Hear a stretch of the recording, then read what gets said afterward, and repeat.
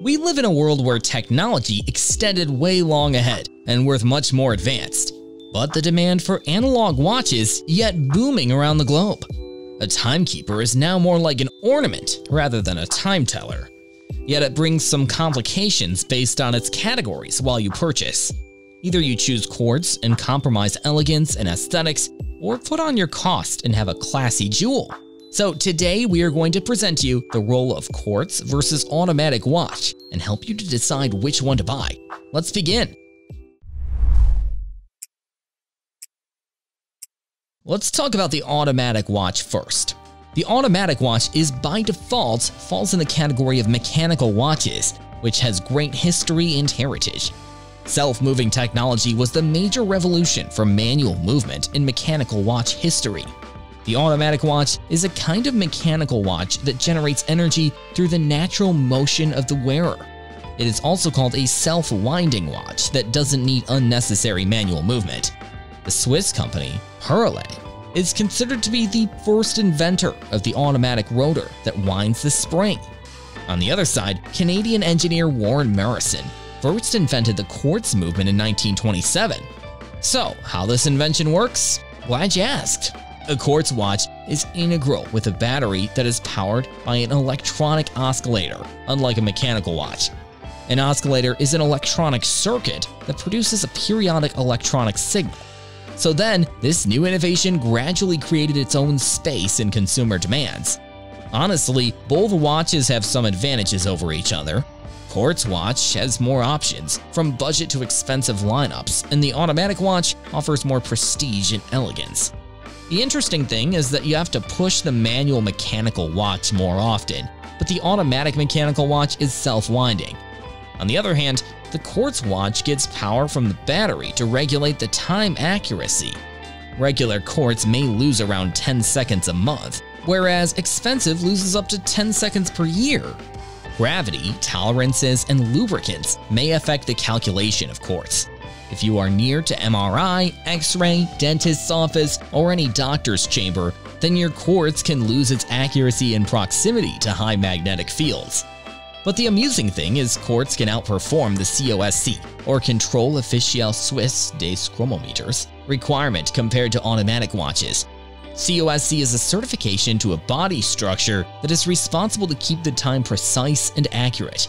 With this, Quartz can be accurate to 0.02 seconds per day, but the cost of this certification is dramatically high. So, alternatively, the Breitling Quartz, which has already brought a new trend and more refined watch innovation.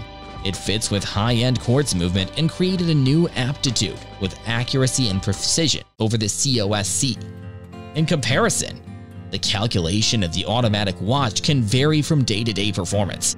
It can lose time in high temperatures but gain under low temperatures either. As a result, the watch can deviate by a plus or minus 5 to 10 seconds per day. That is why it is recommended to have your mechanical watch serviced approximately every 5 years.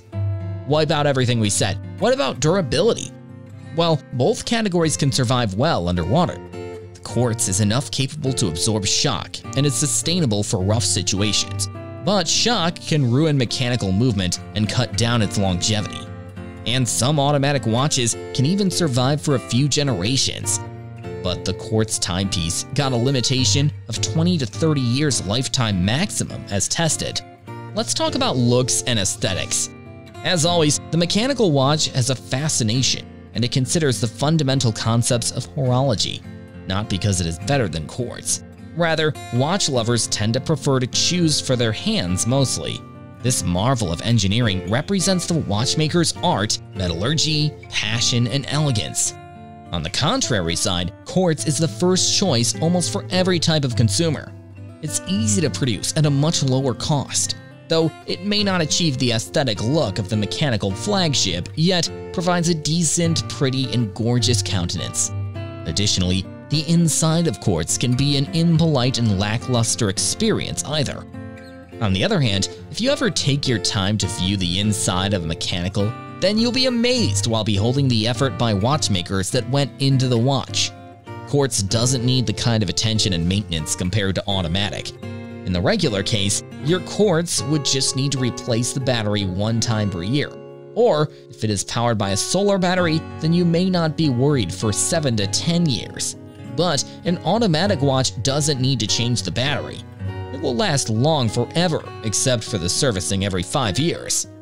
To talk about the price, Quartz is cheap and easy to produce mass and number nowadays, unlike other categories. It is much cheaper and more accurate. The automatic is quite different in this case. It is sensitive and less accurate, which requires more maintenance. Self-winding watch is expensive because of lots of craftsmanship and artistry. It takes time to produce. So time brings cost, right? Therefore, the price of an automatic watch goes high as up the sky. The drawback is the mechanical watch does not have a battery, yet it's heavy. It reserves low power by the coiled mainspring.